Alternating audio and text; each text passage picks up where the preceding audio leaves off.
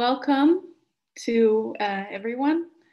My name is Eva Seys, and I work as a communication manager at the Intercultural Dialogue Platform. I'm very happy to welcome you all during today's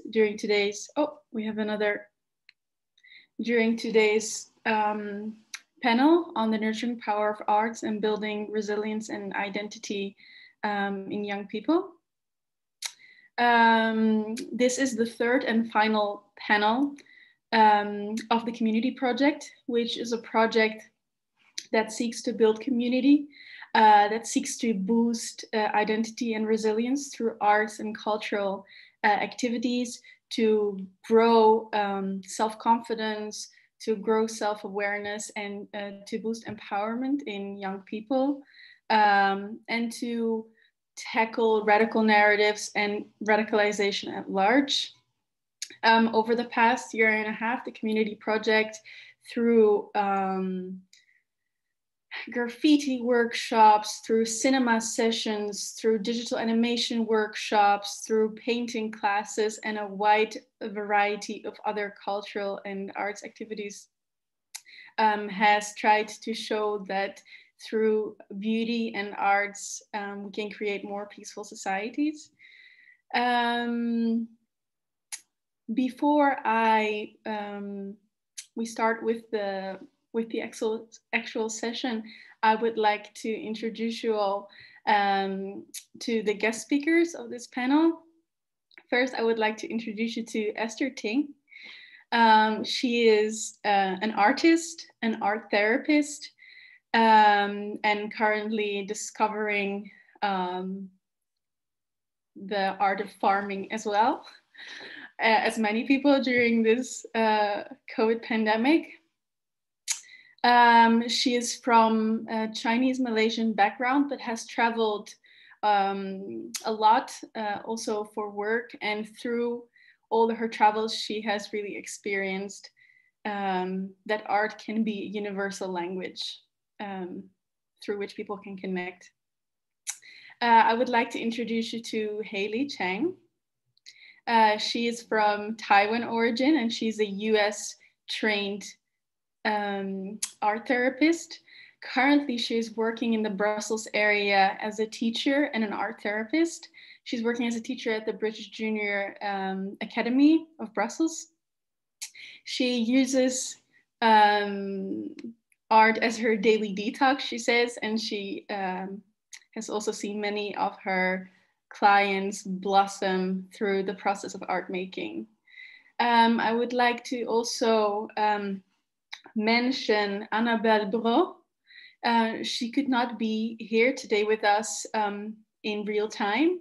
She is a musician, a music therapist, and a researcher, and lecturer in Montreal, in Canada, at Concord University, where she is a lecturer of music therapy. Furthermore, she also works for the Landscape of Hope, which is an initiative of young people in Canada that also are empowered through arts activities, although more online. She has recorded her part of the presentation, so you will all be able to see her contribution. Then I would like you to introduce you to Ferhat Göktepe. He is one of our very beloved IDP colleagues. He's a researcher and associate professor. He got his PhD from Paulding University. Furthermore, he is expert in a wide variety of topics related to this, including counterterrorism, violent extremism, but also education is an important element. He also worked for over 2 decades in Turkey, Yeah, and for the Crime Squad, as well as for the United Nations, where he was working in a similar position. Lastly, we have Radu. At least that's how we've called him lovingly for the last couple of months. Radu is a student at the Romanian University in Cluj-Napoca. He is a literature and linguistics student. He's also part of the Intercultural Dialogue Platform's Youth Advisory Board, where he is doing amazing contributions in guiding and advising the Intercultural Dialogue Platform with anything related to youth initiatives. He's interested in human rights, LGBTIQ, and intercultural dialogue, and we're very happy to have him and all of our other guest speakers today. I shouldn't miss anything. I would like to say that this is an interactive panel, so you're more than free to ask questions in the chat box. As you will see, we'll also use a Mentimeter as an interactive platform. So I hope that you have your phones close by already. What I would like to mention is make sure that you have your microphone muted in case you're not speaking, and just raise your hand the moment that you would like to speak, so that you can see it in the box next to record, or you can just raise your little emoji hand. Is there anything else? Yes, at the end of towards the end of this panel, there will be a Q&A. So you can also save your questions for then and ask them personally to the guest speakers. And lastly, at the very, very end of this panel discussion, there will be a survey. So we will send you the link when we get there. So yeah, I missed a couple of slides there. So yes, to get to know each other a little bit better before the very, very start of this panel, please get your phones out. Go to, this also counts for the people at home, feel free to join. Go to www.menti.com.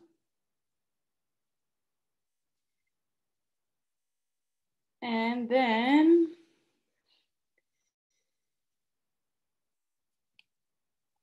you can see on the top of the page, or here you can see a code, an 8-number code. If you insert that, it will take you to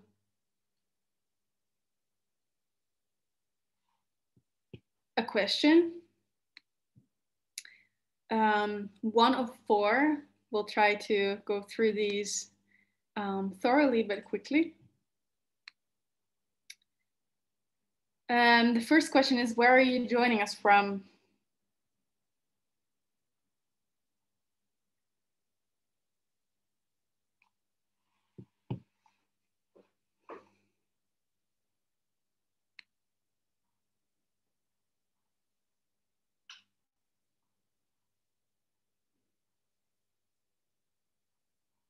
Yeah, I can see that we really have a proper Romanian crowd from home, more private. Also people from Brussels, I'm not surprised. Okay, great. Next question, it will appear on your phone. What is your occupation? What do you do in daily life?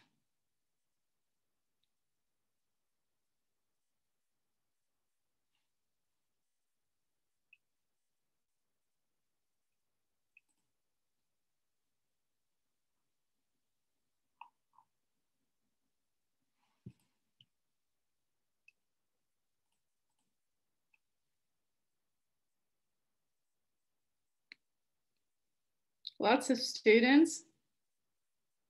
obviously. Thank you, Radu. A human being, okay, that's fair. Support kids to learn, art therapist. Okay. Why did you decide to join today's panel discussion?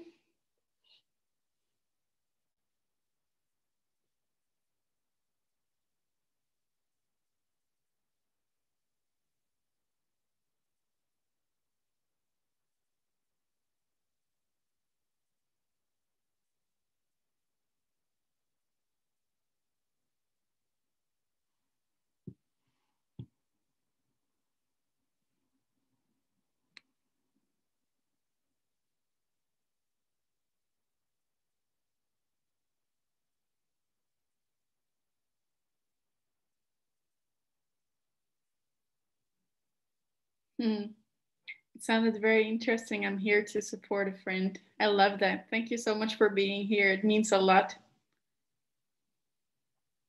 Interesting topics of discussion, curiosity. I'm a psychologist. That's great. Art is one of my passions. Learn and to share. Great. Thank you so much for being here. We're very excited to get to know you a little better and to share what we know. Last question. What is your favorite way of self-expression? This one is a little more personal, but not less important.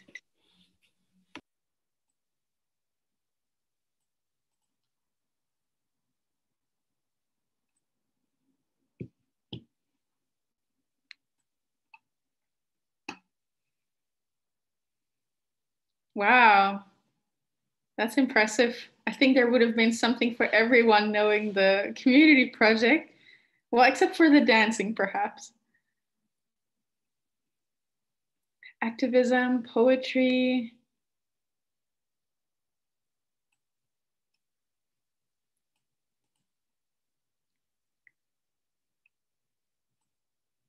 And laughing.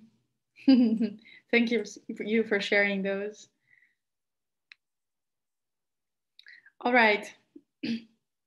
I would like to now give the word to the very first guest speaker of today, to Esther, and she will talk a little bit more about how we can use art as a tool to connect to our intuition and to the world around us. Esther, I will stop sharing my screen and okay. You can share yours. This is so cool that the Menti is the first time I'm using that. I really appreciate how it gathers all the information and kind of create it in an amazing artistic way. All right. The website. Yeah, because I think I will ask questions to the participants in a bit, but then we will just use the Zoom typing in later, and I will see the answer from there. That's okay. Yeah. Oh, so actually what I'm going to do is there are 3 sessions. The first one is we're going to do some exercise together. So it's not a therapy session, it's just self exploration through medium. So this is the first part, and second part we're going to discuss like what has happened within us and what has happened within the group, and how did you feel with this exploration?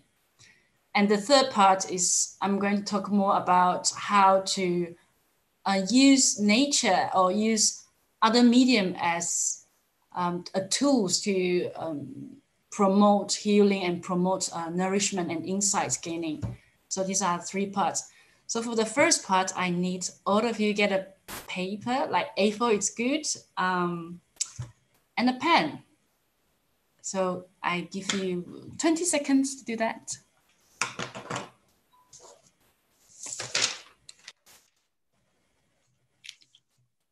And if you want to use more color, feel free. I mean, if you have an art journal, and you can just take it out. Yeah. It's great.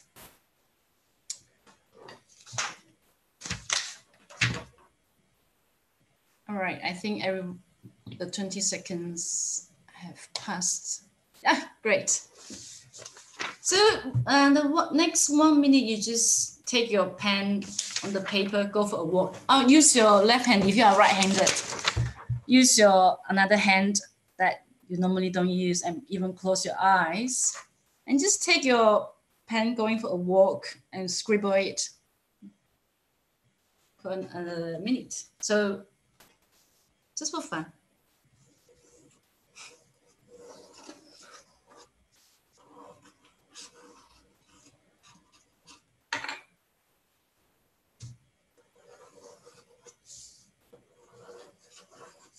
That's what my 3-year-old boy like to do all the time, scribbling.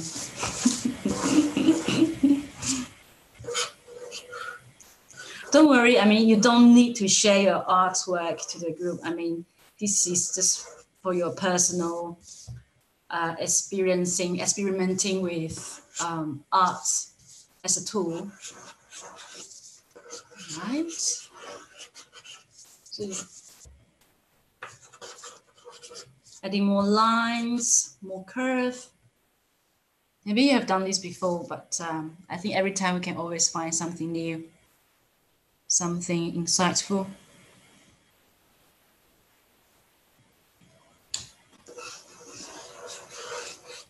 Right?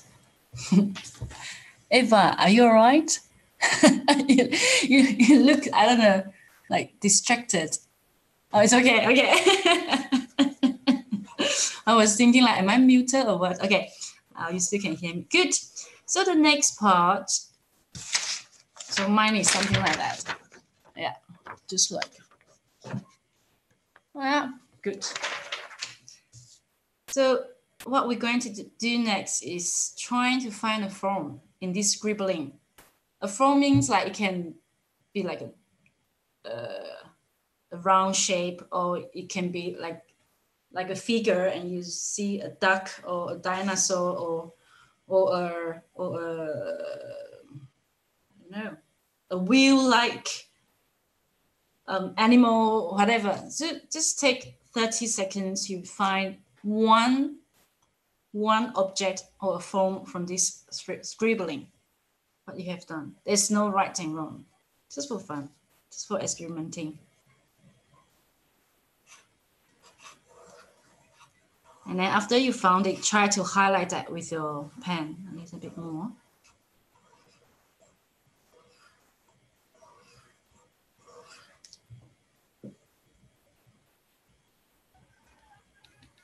If you need to ask questions, just unmute yourself and ask question. All right. If my instruction is not clear, just feel free to unmute yourself. Okay. Now I have got my little form, little figure. And what I'd like you to do is do a free writing. So we will have the next 1 minute. Next 1 minute to free write. So you look at that figure and then you ask yourself a question. What does it talk about you? This little figure that you have highlighted. Does it talk about your current mood or your current season of life, or your fear or your wish, or about what is in your mind at this moment? Just, yeah, right, for 1 minute. Okay, start.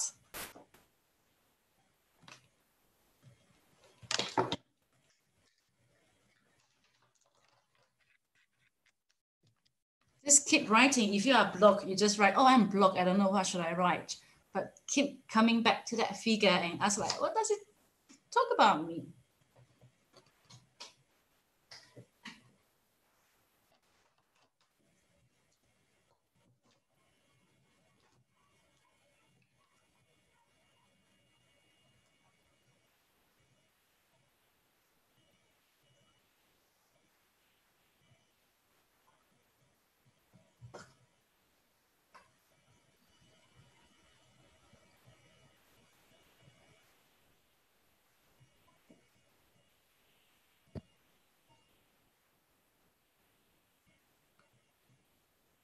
All right, 10 more seconds.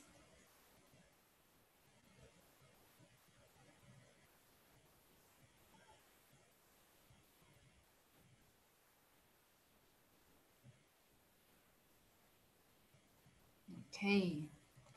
All right.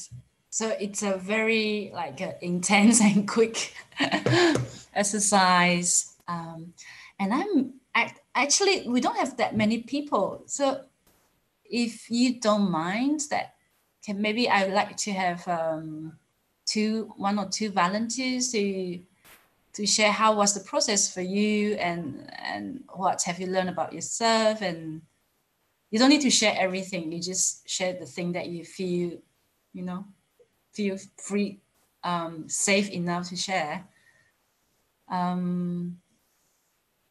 Actually, I'm quite curious. You can just say no, Ferhat, because you are next to my screen. So I'm actually quite curious how was the process for you? If you don't want to share, it's okay. So I'm just going to anoint you first, and then the second one you can take your time to think if you want to volunteer to share.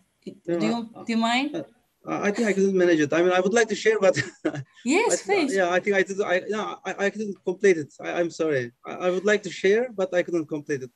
Yeah. How was it? Like you didn't complete which part? The free writing part.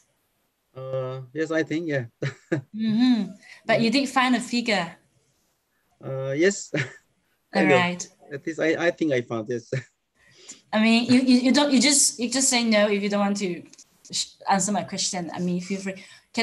I'm just curious to check. Can I see the figure that you have highlighted? It's not something meaningful, but it's like a card to me, and I would prefer not to show it. But yeah. All right. Okay. Okay. So but you did try to write something, but nothing. I did. Yeah, I tried. I tried, but all right. That's good. Yeah. But there was something, but you didn't have the time enough to really kind of get the meaning from it. Yeah, I think I draw a meaning from it. Yeah. You did. Okay. My imagination. Yes. Okay, that's good. And the whole process, how did you feel? Did you feel like you were being rushed? You were feel like, oh, that was silly, or I mean, how did you feel about the whole? No, it was interesting. I never tried before, and yeah, I can say it was funny. Yes. Yeah. Okay. Thank you. Thank you. Sorry. I just picked you because you were next to me, and I was just too curious about. Yeah. Thank you. Thank you very much. All right. Is there anyone that you feel like sharing? I mean, don't feel obliged. I mean, I'm quite. I can be quite too curious, and yeah. I can share mine. Yeah, Haley, do it. Oh, great, Haley. Thank you. Yeah, so this is I don't know if you can see it because I cannot see myself.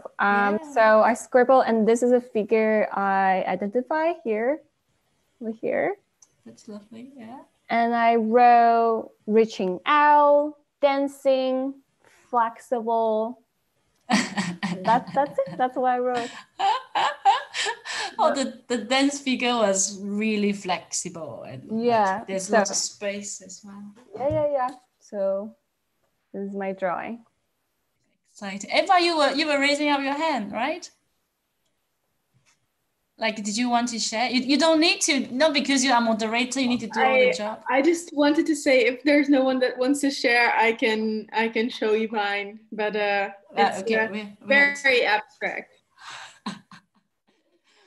All right, but we have to, maybe you can do the next round of sharing if you really want to. Yeah, I mean, we can continue. Okay, that's just the first part. Okay. So I can hear from, thanks Eva for volunteering, by the way.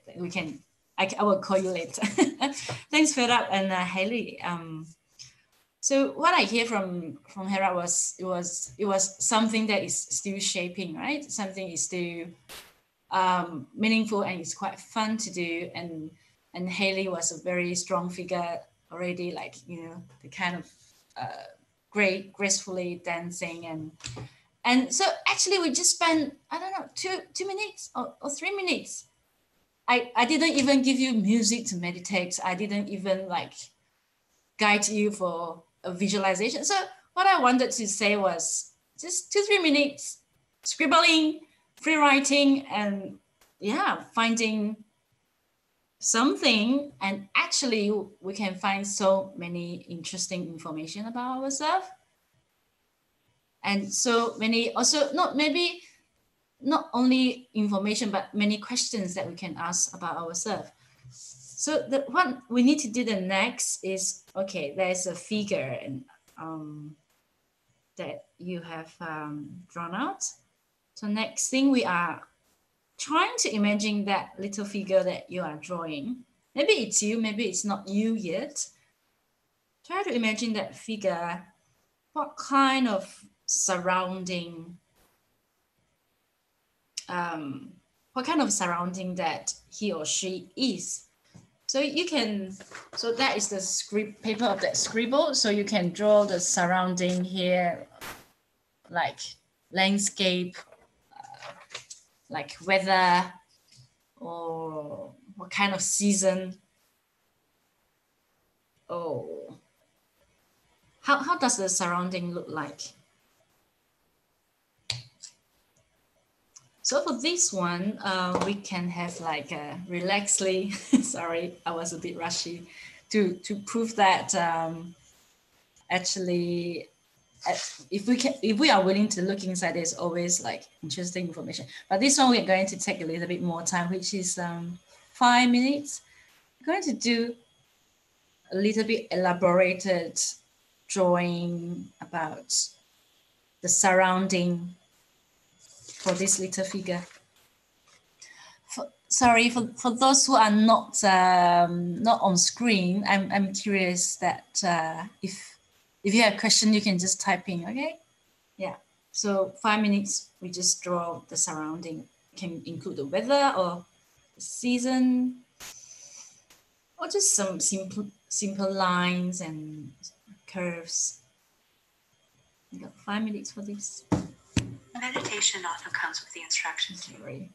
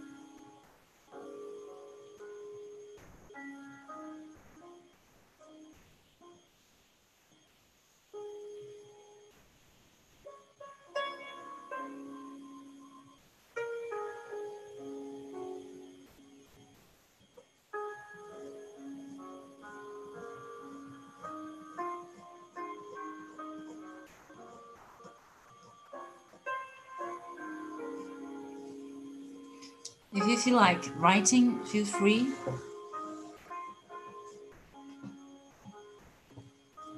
Just take this time and this space for yourself.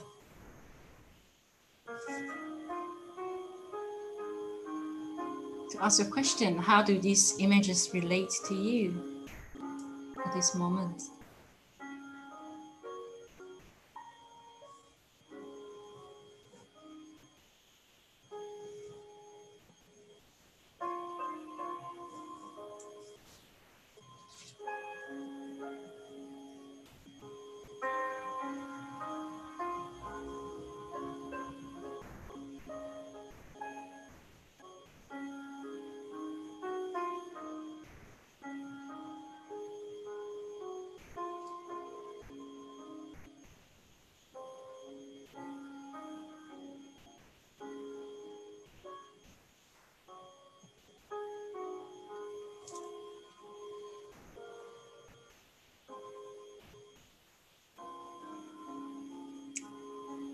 Now you can look at your drawing, the surrounding, and the little figure that you have highlighted.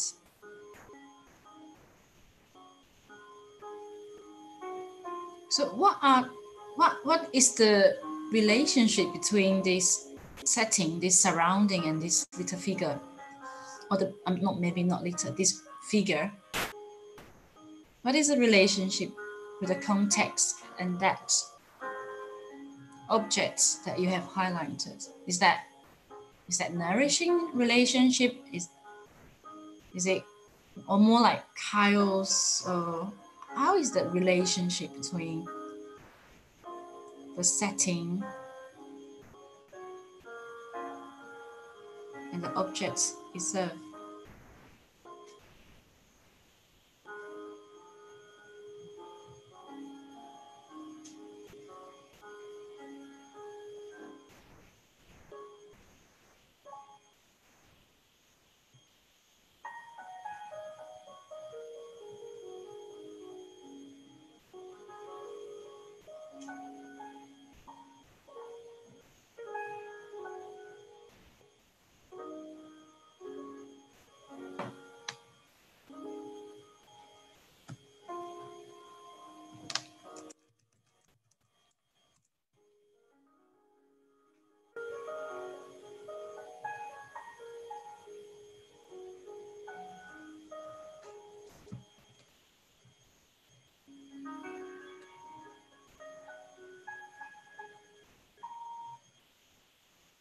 Right. We gently come back to this space. So I'd like you to quickly type in how is this exercising for you? Like the time that we spent on discovering what was in this scribble.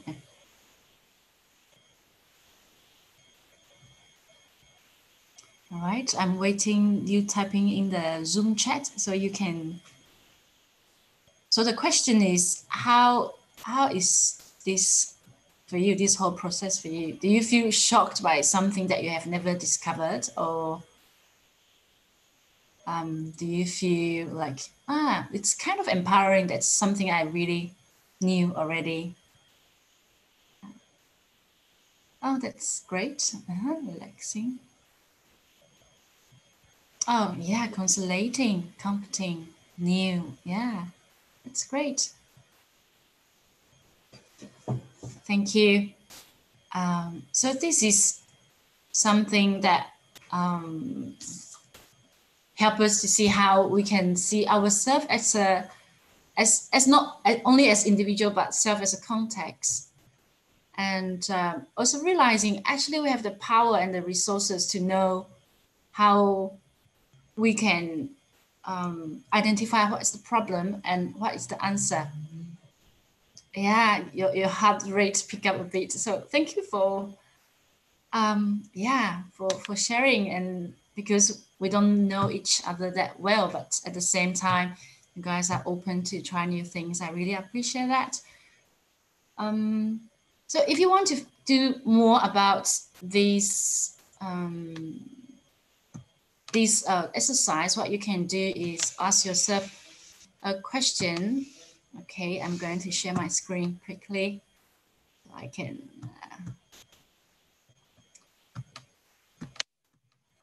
So for the further contemplation, okay, that's the last part. Imagine a surrounding that support your growth and well-being. What need to be included in this picture so that you can feel safe and at ease and be you? And then put close next to your bed. So this is what I've done, and I do found like it's super helpful to help me to stay focused for my intention. So this is like a quick, like show you like what has happened, artwork as transitional object. So we are not only talking about ourselves, we're talking about this drawing and what is happening here. So observation as well. I think Haley might talk more about that. before I end, I want to quickly talk about the use of medium. So I will show you the medium that I use sometimes for emotional regulations.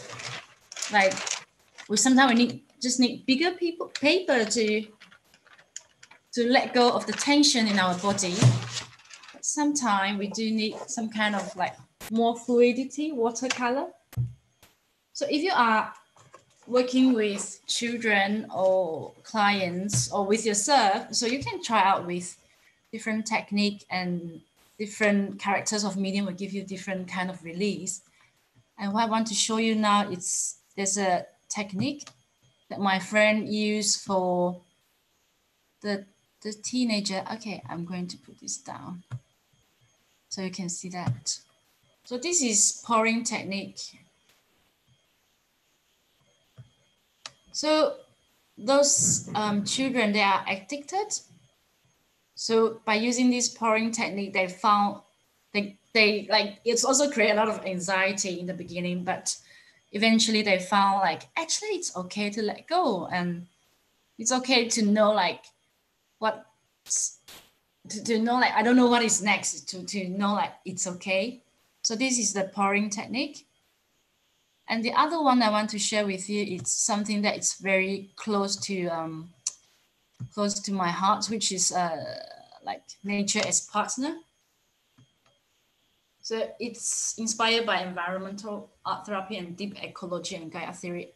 So what I did is find nature objects. So nature is the medium as well. So it's not creating any trash. It's really reciprocal as well to the nature, and there's kind of deep connection.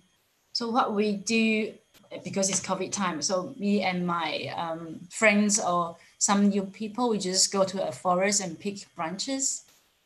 We organize those things that represent our inner landscape or our wishes, or we go and find a treasure that represent like, oh, for instance, a shell that represent I belong, you know, to a kind of message to remind ourselves. So this is something I also strongly encourage everyone to try out. I think that's all for my session. So thank you very much, Esther. Yeah, to me that was super relaxing.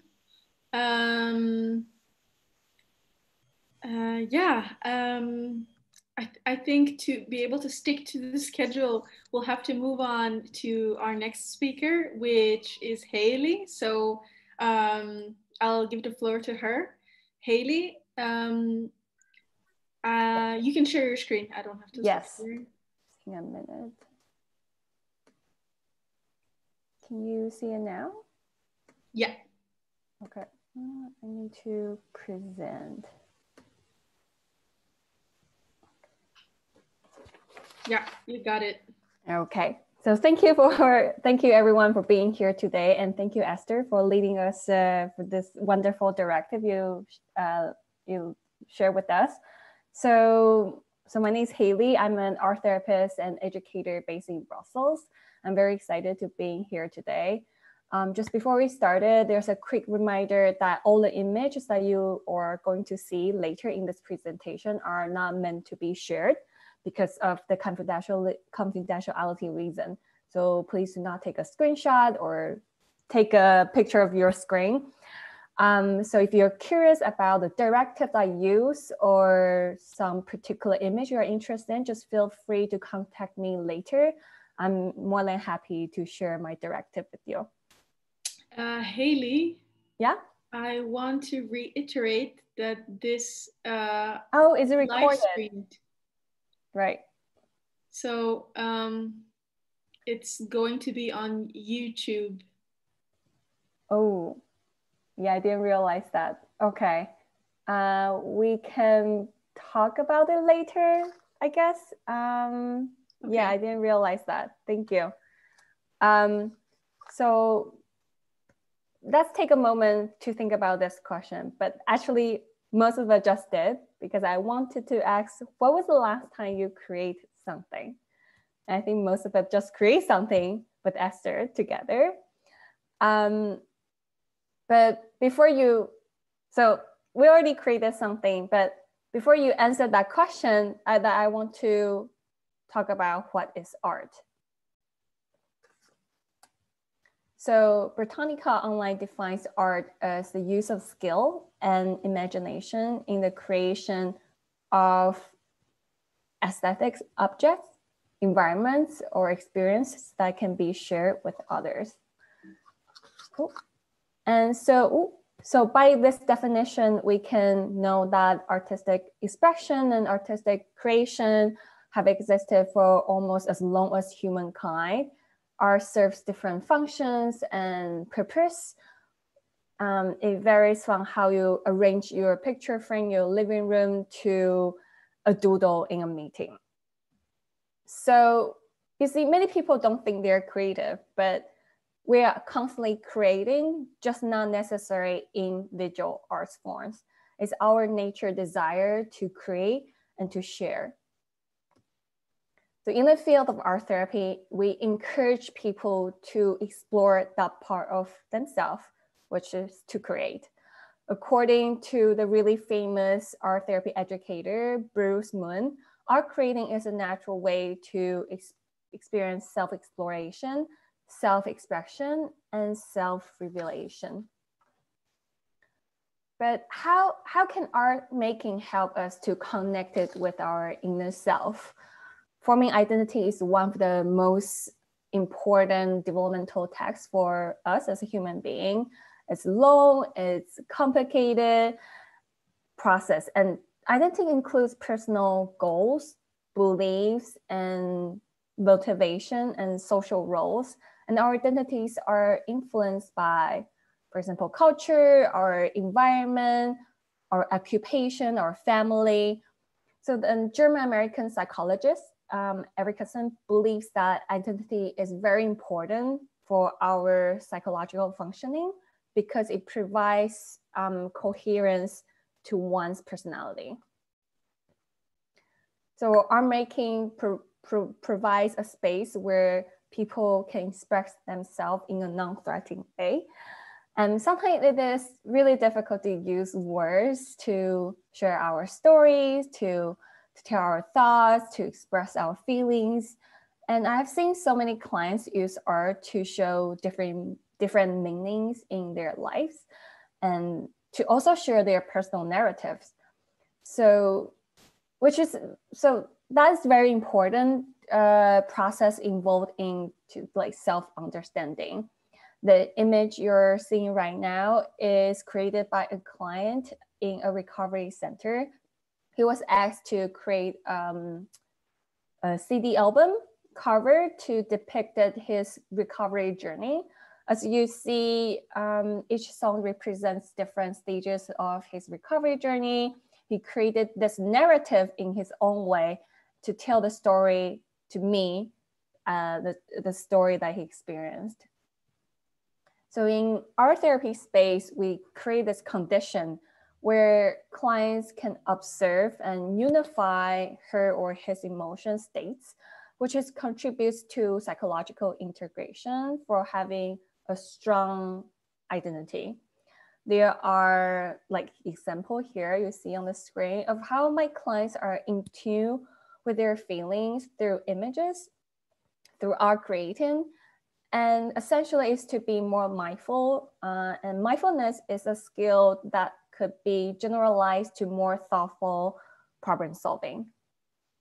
Okay, so art creating allows clients to express rejected aspect of self to gain self-awareness and self-acceptance, and to create and recreate identity in this process.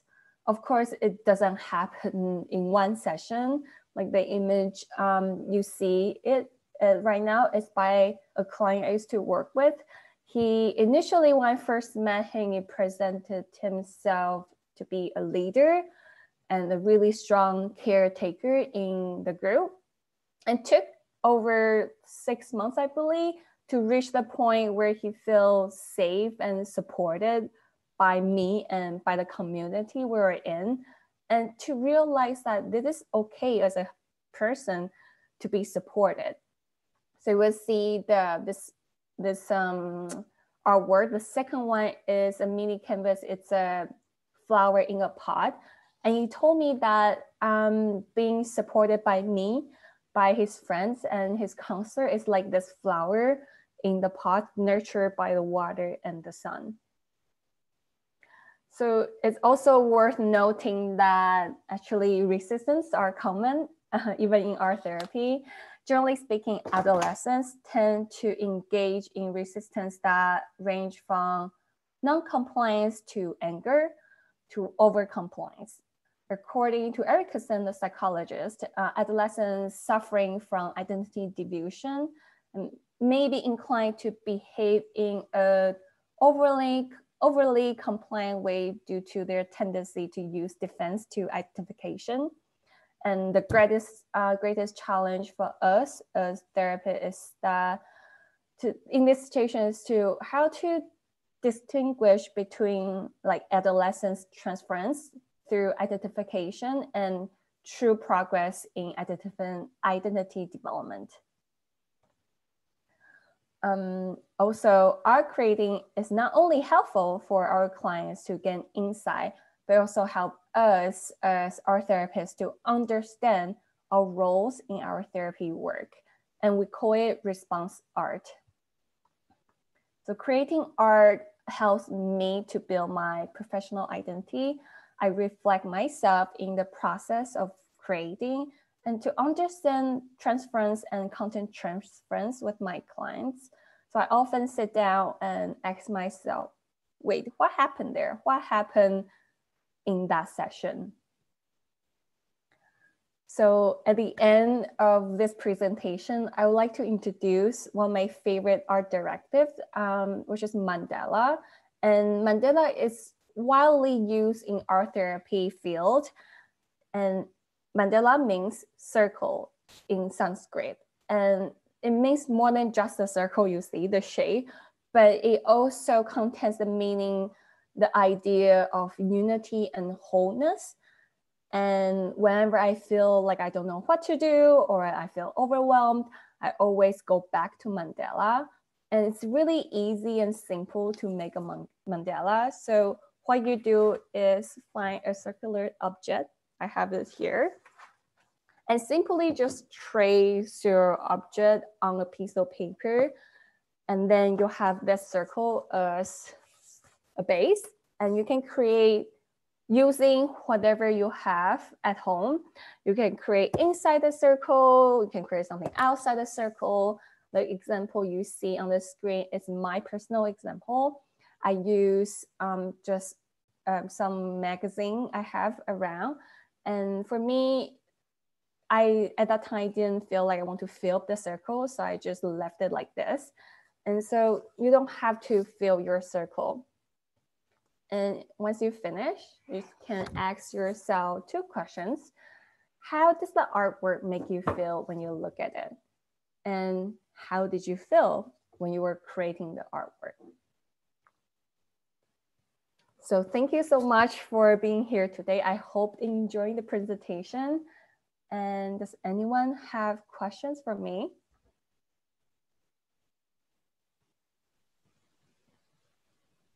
I don't know if Stefania by accident raised her her hand previously, but otherwise we can she can ask you the question during the Q&A session. Yep. Okay. Okay. In that case, we'll go on to the next presentation, which is actually, thank you so much, Haley. I think sometimes it's difficult for civil society workers, especially also in the field of radicalization, to understand the potential of art, and especially linking it through building identity.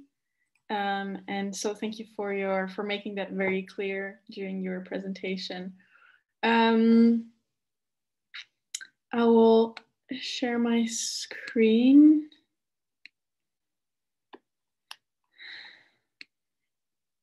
This is the presentation from, excuse me, oh, that's fine. This is the presentation from Annabelle Bro, and she will talk about the collective, which is called Landscape of Hope.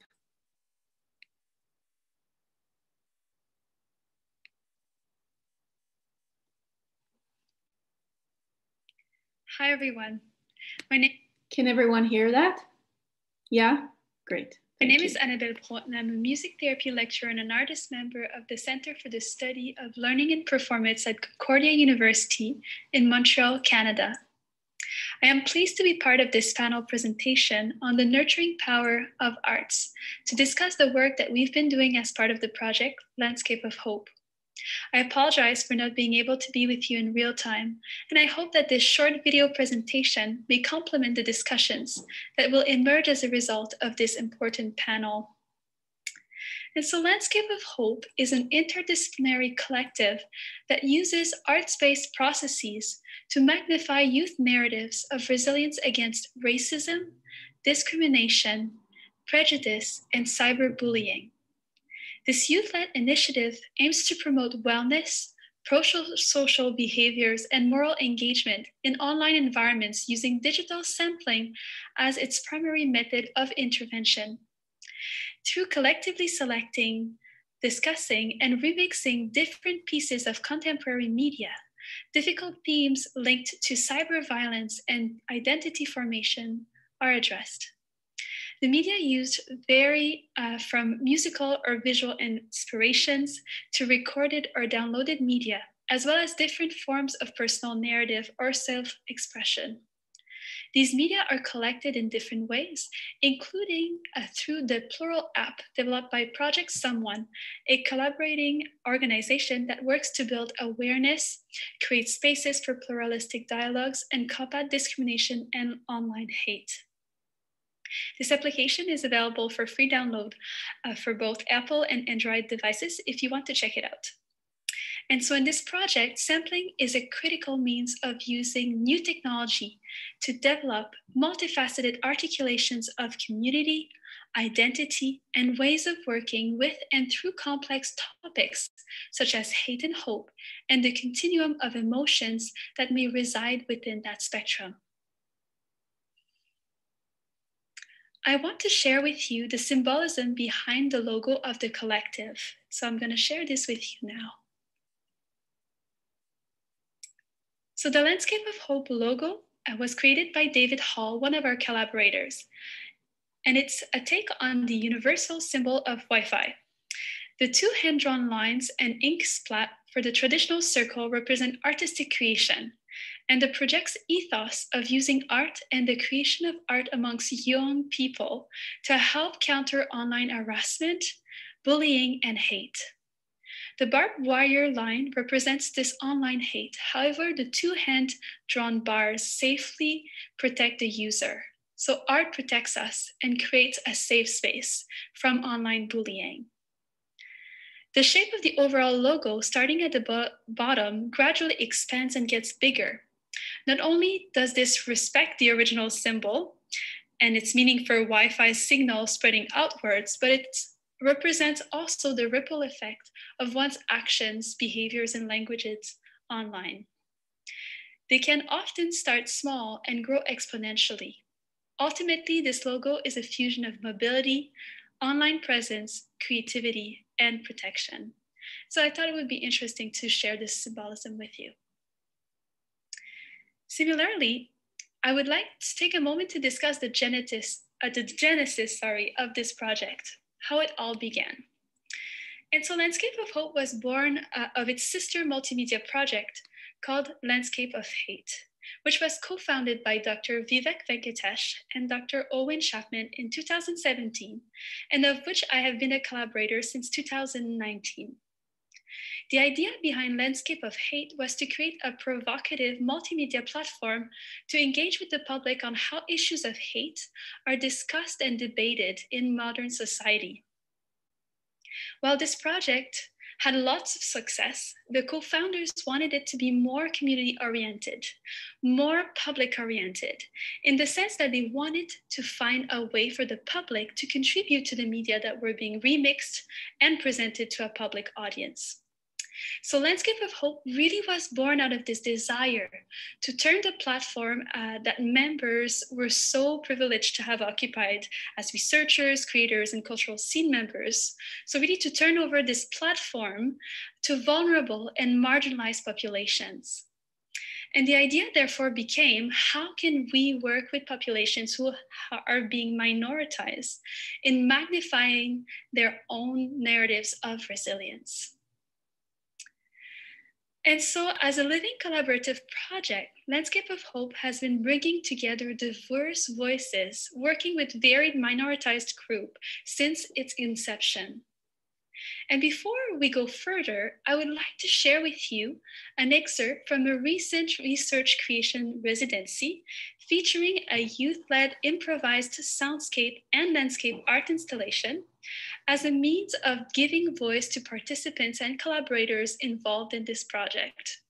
I'm hoping that this recording may also help to make more tangible some of the concepts and techniques I've been presenting thus far.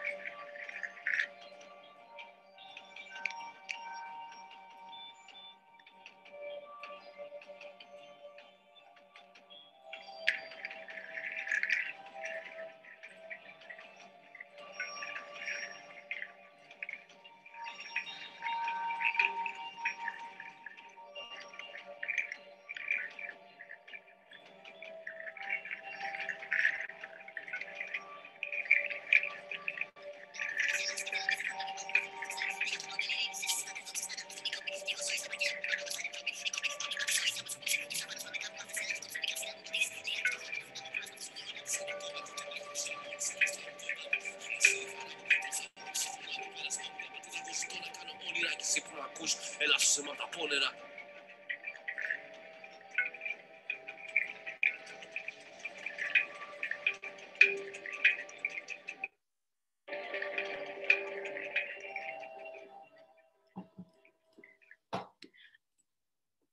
want to take a moment to acknowledge the performers that you have witnessed in this artistic creation recording. Nick Forrest, Lou Raskin, Eva Roy, Michel Poulain, Marie-Lou Lyonnais, Dr. Vivek Venkatesh, Dr. Owen Chapman, Dr. Martin Lalonde, and myself. So this residency was held in October 2020, following all COVID-19 protocols in place in Montreal at the time of recording.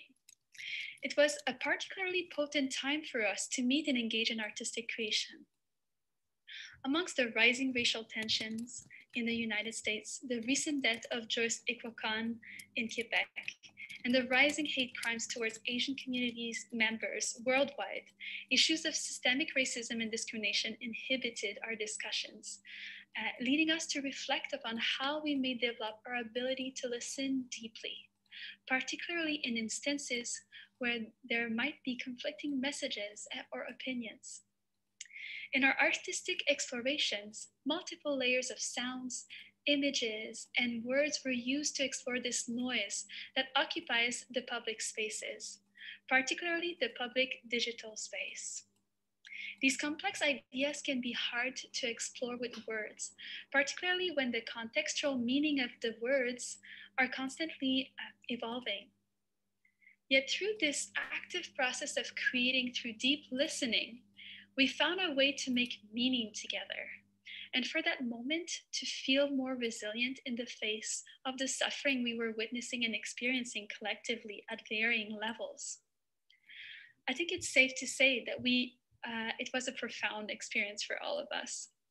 It is my hope that this performance excerpt that I have presented has helped to exemplify important ways in which this project may harness the nurturing power of the arts.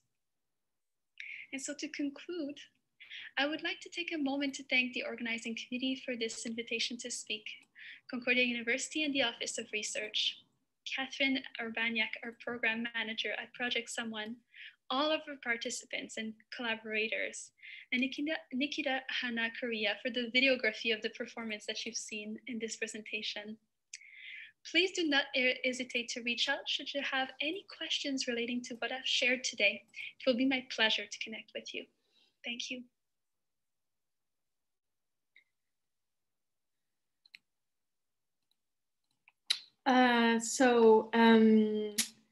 This was Annabelle, her video contribution. Indeed, she mentioned that should anyone have specific questions, they could ask me and reach out through me to her. Yeah, unfortunately she couldn't be here to answer your questions in real time. Now I would like to give the floor to Ferhat. Ferhat, are you ready? Yes, I am.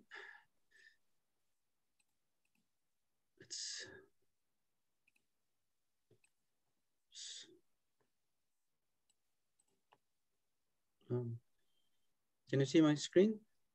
Yes, it's okay. Great. It's perfect. Okay. After these interesting and very great presentations, I will try to keep mine interesting and not boring. I'll do my best. And today in my presentation, I will give brief definitions, only brief definitions and insight of radicalism, radicalization, and prevention. And I will mostly focus on the power of art in building identity and resilience against radical narratives and radicalization, which are two important factors against radicalization process. And just as a brief definitions, radicalism is defined as a deviation from the mainstream political or religious thinking. And radicalization is a process in which individuals or groups deviate from moderate mainstream beliefs and may adopt extreme views. Radicalization is defined as a set of complex causal processes in which multiple factors work together and to produce extremist outcomes, not only one, two, but there are multiple factors we should be careful about, and leading to the acceptance of terrorist ideologies as true and the violent activities resulting from them. However, while radicalization sometimes leads to violence, it cannot be equated with terrorism always. Some radicals are not violent or dangerous and only want to address what they view as societal ills. That is only their purpose. An individual with radical ideas may have no desire to force others to accept his own views and use violence, and they may never engage in violence. It is important to know this, this difference to approach them, how to approach them, because understanding how and why individuals become radicalized is crucial and can be used to better understand how to prevent and counter radicalization and develop, of course, more effective strategies.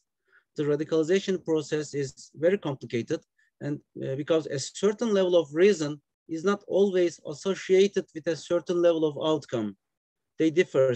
It is driven by underlying ideological, religious, psychological, emotional, economic, group-based motivational factors. And it is not easy to model because we are talking about a human. And push factors refer to disadvantageous characteristics in the environment that lead a person to radical narratives, such as unemployment, poverty, parental incarceration, physical or sexual abuse and neglect. And alternatively, pull factors refer to the group's characteristics that a person finds attractive, such as social identity, expectation of sometimes making money, belonging. And in terms of exit, push and pull factors also function relatively the same as an entry. The only thing that changes is the direction of the individual's path, individual's thinking. Instead of being pushed into radical narratives, the individual's acceptance now drives them away from the movement. The entrance is because of his or her belief, and the exit also because of the belief, just the different way. And I want to give just short examples to highlight the role of the importance of the socialization in radicalization process. For example, ISIS set up a tea house, just a tea house in Adıyaman of Turkey, to serve as a hub where ISIS members could make the initial contact. And according to the reports, around 50 people visited this tea house every day. And by 2015, it had facilitated the recruitment of around 300 members just by the tea house. And similarly, Al-Qaeda also organized picnics to motivate prospective recruits and new members, and they were successful. Many left and right-wing terrorist organizations, hate groups, they use various public places to make initial contacts and identify potential candidates for recruitment, such as art centers, youth centers, musical instrument courses, immigration centers, cafes, bookstores, and many of them. And like terrorist activities, prevention and countermeasures also send a message to both the terrorists and the public.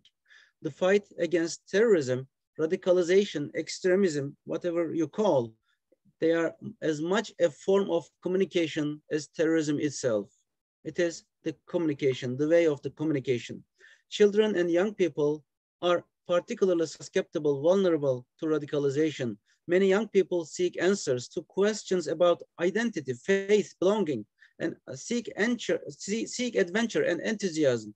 Radical groups promise answers and a sense of identity to vulnerable teenagers. Therefore, it is vital to help young people develop resilience to harmful influencers and enable our audience to build self-confidence, self-worth, and critical thinking. Breaking the spread of radical views through creative activities to protect students from radicalizing influences is an essential part of our protection role, in which I believe you already do an invaluable job. And a review exploring the effects of participating in creative activities found that increased self-esteem, sense of achievement, empowerment, social skills, encouraging social engagement are some of the commonly reported benefits of participating in such activities. these characteristics have been linked to resilience, which is very important to fight with radicalization process. Resilience is defined as the ability to adapt and cope successfully despite threatening or challenging situations.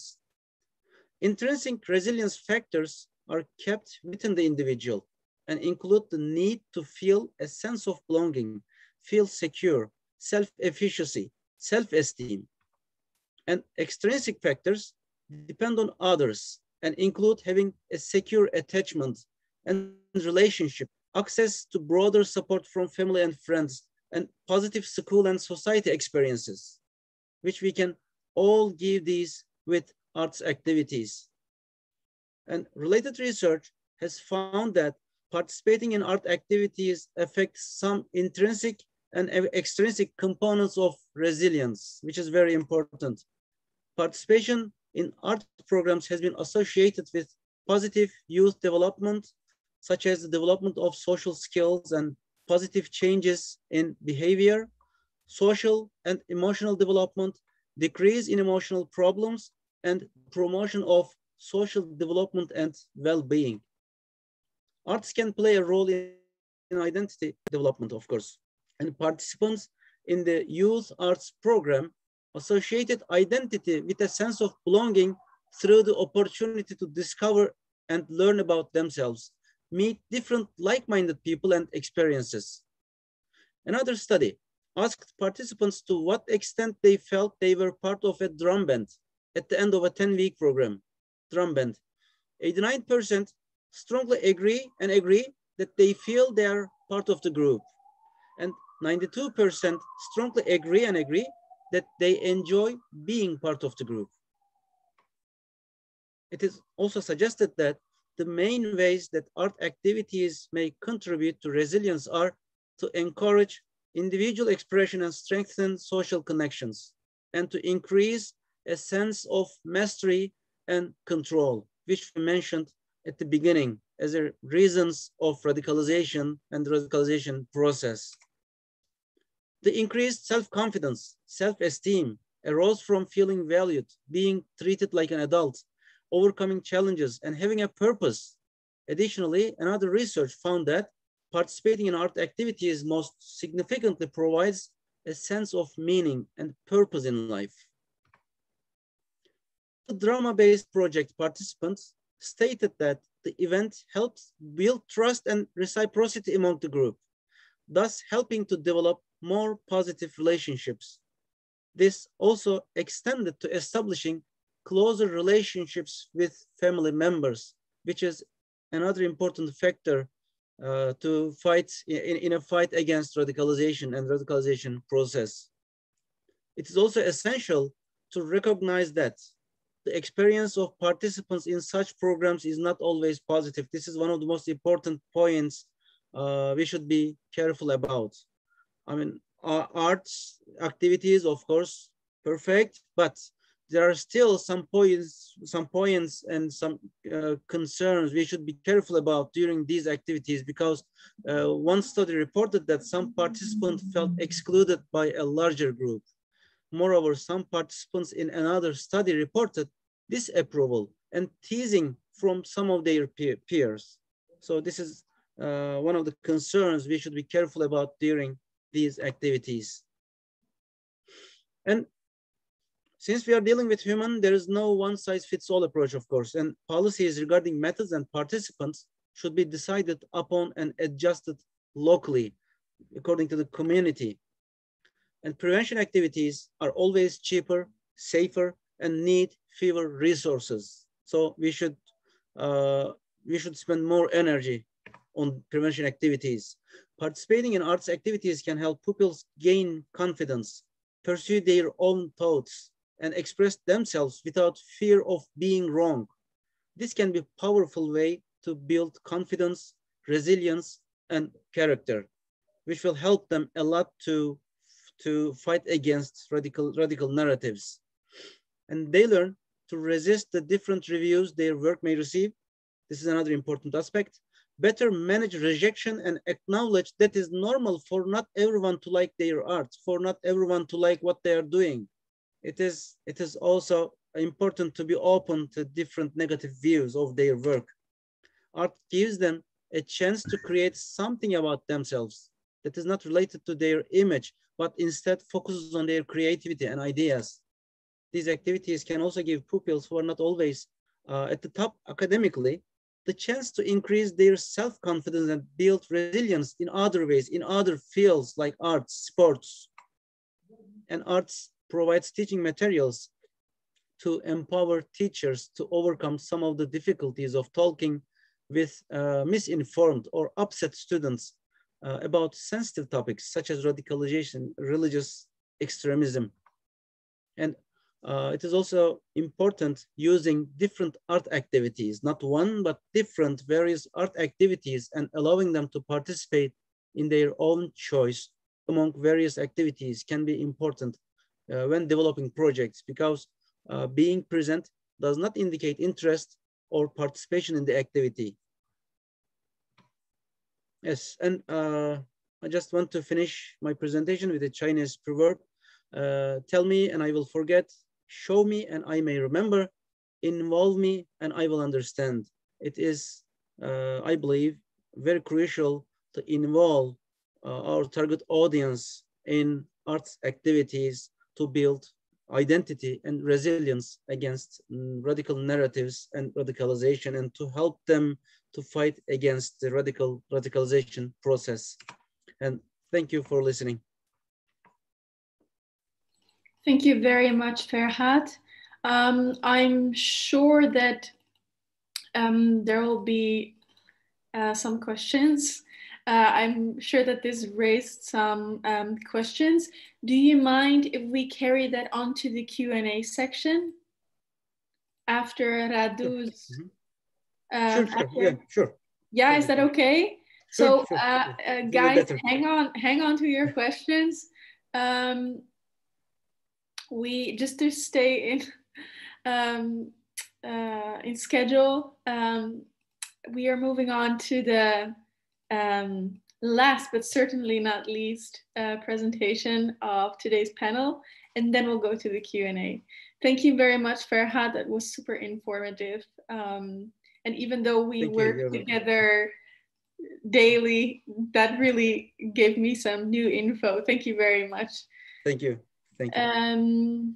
Radu, are you ready? Yes, of course. I will be sharing my screen right now. I hope you're still here and participating. Okay, just tell me if you see it. Is it okay? Yeah. All good. You're set. Perfect. Okay, so thank you, Eva. It's an honor to be here, and I'm grateful that you have all come to listen to our perspectives, Yes. Okay, so let's begin with a very general question, which is why is literature important, right? Of course, this could be an endless conversation on its own, but I will try to focus on the things I personally find more relevant for the context of our gathering today. I think in general, when one thinks of literature, several opinions come to mind. Such as it's a getaway, it's relaxing, it's whatnot, which are all obviously completely valid perspectives. But today I will be tackling literature from a different angle than it just being a recreational device. Namely, I would actually like to focus on the social aspect of it. I think in general, literature is underestimated and even overlooked when it comes to world history. People don't seem to be that aware of the weight that literature contributed with in many pivotal points in history. So literature essentially nurtures, in the theme of today's panel, the sentiment of multiculturalism and the need for individuality. And if I were to take it even further, beyond these humanist directions, what literature excels in is fostering ideas that may, in times of crisis, turn into hope. And what is hope, if not this product of the relentless spirit of humanity that refuses to be broken? So let's just think of how many works of literature have been banned during wars, how much textualized hope, right, has been burned. The first lesson of literature is that people survive. And the second is that bravery comes in many, many forms. So we know that even in times of war and propaganda, literature persisted not only materially, but also in the form of a web that connects people, a network that refuses to be conquered by any government or ideology. So it is, in a way, also the merit of literature and its unerasable aura that the spirit of freedom and justice prevailed. Literature, which was often deemed illegal during those times, was the one thing that kept people going under the bleak oppressive regimes, such as Soviet communism, for example. Not only did literature keep these people going, but it also reminded them that no leader rules forever. And as long as they may live, nobody can censor their thoughts. So simply put, in times of crisis, literature anchors people to their identity and helps maintain ethical values. On a lighter note, though, literature also helps create this greater sense of community, right? So be it religious manuscripts, such as the Quran, the Bible, or just biographical literature and works of fiction, literature has always brought people together. So when you read a book, right, you align yourself with a community of people that come in contact with the same experiences, the same struggles, the same strifes. So it is essentially the same experience that you get to share with millions of other people, a shared perspective of the world, isn't it? And this gives us access to such a huge range of ideas, perspectives, and events that span over years, decades, even millennia. Because literature, literature makes us citizens of the world because it evades time shackles, and it constantly permeates humanist ideas. We get to learn from all these people's mistakes. We hone our empathy to relate to individuals with lives tremendously different to ours. And there was this idea, I don't know who coined it now, it's my mind, but the point was, it might help to think of literary works as the reincarnation of their authors. So literature as blood turned into ink, as T.S. Eliot here famously declared. Right, so perhaps even more significant is the way in which literature triggers the process of discovering yourself. So for example, the protagonist does something that you would never agree with. Now that piece of information, that emotional discovery, is subconsciously added to the intricate canvas that your identity is. You think to yourself, oh, come on, I'd never do that, for example. So literature definitely helps narrow down the avenues of your identity, ranging from ethical matters, so the pillars of our identity and the things that we believe in, to leisure activities and personal preferences. And now I'll just stop screen sharing to have a more personal conversation, right? And now another thought-provoking question for you. So if reading literature enables self-discovery and helps connect people all around the world, could increasingly lower numbers of readers mean a whole new community of people missing out on bits and pieces of who they are, or who they could be, nonetheless? So considering what we've already discussed up to this point, wouldn't it be safe to assume that people are becoming more disconnected than ever from one another? Obviously, the rise of social media and technology does enable great communication means, but literature implies a bit more than just communication, doesn't it? It is regulated communication. It hones our tolerance, which is vital in the context of the social climate today. So now, as a young person, this is my contribution as a advisory board representative. I think it would have taken double the amount of time to discover myself if it weren't for literature. It really is a great time saver in that regard, because the more you read, the more experiences and indirect memories you absorb. And that helps in so many ways, such as being able to put myself in other people's shoes, or even to understand that we work differently, and that difference should constitute no ground to pin people against one another. And all of this, which is amazing, literally lies right beneath our noses. It can even be said that it is a free, lifelong personal development course, if you will. Because literature essentially encapsulates the greatest ideas of mankind, and we really shouldn't be missing out, I think. Of course, I am a student of literature, so it makes sense that I would be saying these things. But above that, I am a young person and a citizen of an increasingly restless world. And I have seen firsthand how literature offers helpful shortcuts into discussing matters very relevant today. And this, for example, just by attending IDP's own book sessions, that was very obvious to me. Literature involves a conversation first and foremost with yourself.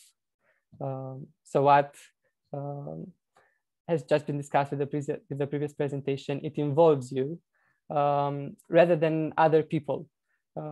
It is one of the most non-confrontational ways to break barriers between communities. And what is, I think, the most important, it provides us with a way of educating youth without necessarily making them feel like they're being educated.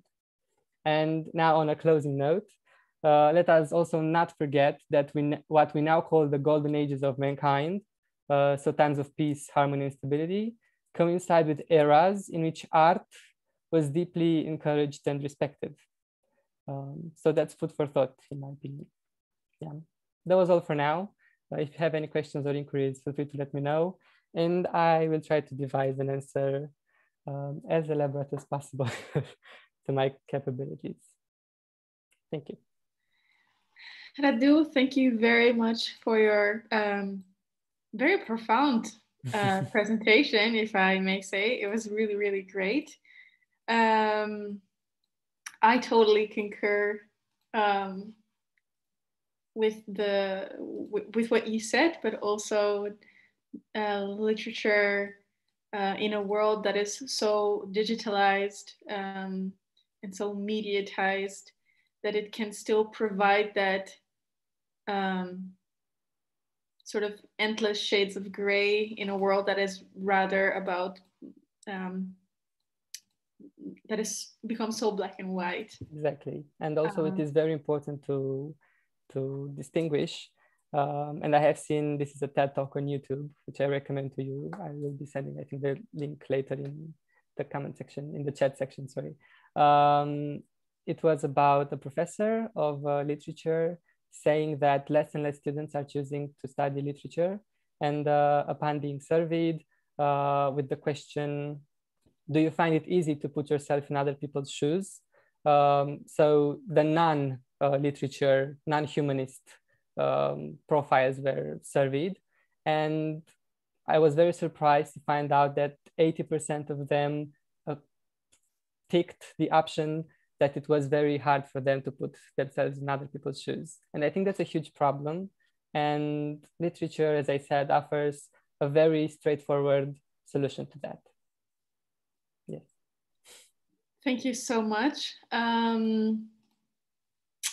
Yeah, so we have arrived at the Q&A session. We have roughly 10 minutes. So if anyone has a question for Ferhat, Radu, Esther, or Haley, or potentially through Annabelle, but you can write IDP. Feel free to unmute yourself, turn on your camera, or leave your camera off if you feel more comfortable, and yeah, go for it. I do have some questions if no one has, but go ahead. Also, guest speakers, if you have questions for your colleagues, please feel free.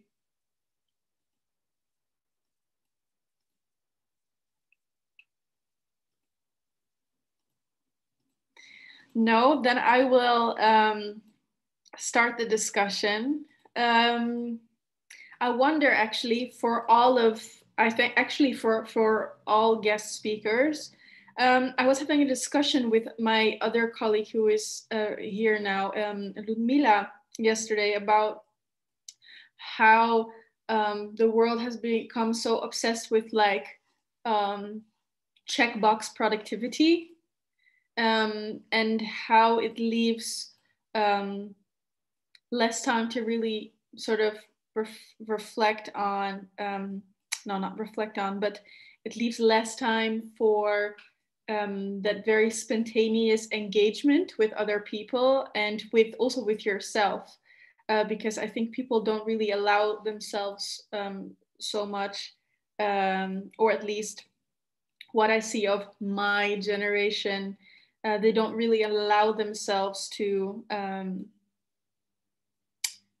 get lost in an art project, for example, or get lost in a book on an entire Saturday afternoon. So I would really like to know from any one of you,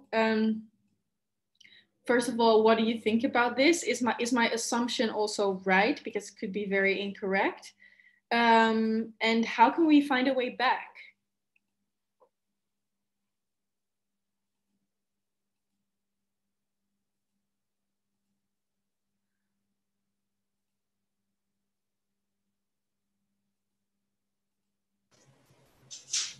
I do realize that I think we are in the generation of audience, you know, we like to I'm sorry, my boys are awake, so you can hear them as background. So we like to prescribe things. So we like to have like ABC and then there's a result. And then we like to see things happen very quick. That's the result, you know, of modernity. And people are so, like you said, like, people are so obsessed with productivity and like, or look good, you know, have a good life and earn good money, and like literature, music, or art is actually inviting us to go into that messy place that is not productive, that it's just simply be that here and now, like what we have just experienced together, just in the medium, and then do something, and then find that contentment within ourselves, that we have enough, we don't need to continue like wanting more. I think the earth is so messed up because of we humanity, we think that we don't have enough, and then we need to power over other people, which is about today's topic, or power over the earth. So that's a very crucial insight that you just brought in. So I do find reconnecting to the nature and using nature as a medium. That's why I just say, like, to help us to find our place, not only in human society, not only on Facebook, but our place in the earth, our place in this beautiful universe, and then we can find the balance. That's my own response to that. Thank you very much, Esther. I feel like I want to add something, but Esther, I totally agree. And also, I think because now we're living in a society so goal-oriented, which, as both of you said, is really focused on productivity, but actually we forgot the process of doing something, that we only see the result. And we forgot, like, actually a lot of things, like the artwork that you see, the great business that you see, like behind the scene, it's long and hard and deep and hard work. And then we don't see that anymore because we have social media that is presented to us, like we thought this person just like be famous and be popular like this within a second. But actually, it's a lot of them still work really hard to achieve that. Yeah, that's my opinion. Thank you, Haley. Then I would like to specifically redirect this question to Ferhat. Ferhat, do you think that this discontentment is also part of a push factor towards more radical narratives and ideas? Yeah, I mean, of course it can be, yes, because we cannot say this cannot be a push factor or pull factor for radicalization, or radicalization being affected by the radicalist narratives. So there are many factors, and we should just work very hard to explore the vulnerabilities. And this is not only a process, which can be achieved just one person or one department, one organization. This should be like a multi-organizational and cooperational work. We should have like provide very good cooperation with, I don't know, governmental departments, NGOs, and maybe individuals who are doing great jobs, like our presenters Esther and Hailey. We should involve many different parts of the society in these kind of activities, because we don't know, something not important to us might be the most important thing in a child's world, and I don't know, his or her idea can be changed just in a second, and decide to just engage in the radical narratives, because it might be the point, just a turning point, like a tipping point, and in his one sensitive moment, we can just lose her or we can just win her. It is just two-way traffic.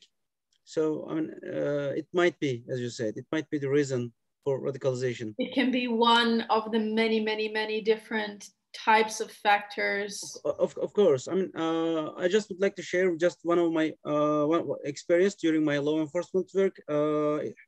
I negotiated with a suicide bomber, and at the end, he just gave up the button. The reason that he told me was very important. I mean, he told, for the first time, someone asks for my good. Someone wanted for myself. Not to care community. Nobody wanted me, not to harm other people, but, not to harm myself. I mean, he told this. It was the reason he gave up. He wanted to feel, valued. He wanted to feel that importance as society, a person gives him. And he told me it was the reason, the respect and the value I gave him was the reason just giving up the button. So I don't know, this might not be very important. We can just turn our back and go our way. But for some people, even some small respect might be important, a turning point in their lives. Thank you, Ferhat. Yeah, it seems that it's like in the most vulnerable of moments that respect and that attention counts the most. Yeah. Wow, that is a crazy story. I have to round off. I'm not sure if anyone else has perhaps a last question, or if any one of the guest speakers has a question for another guest speaker.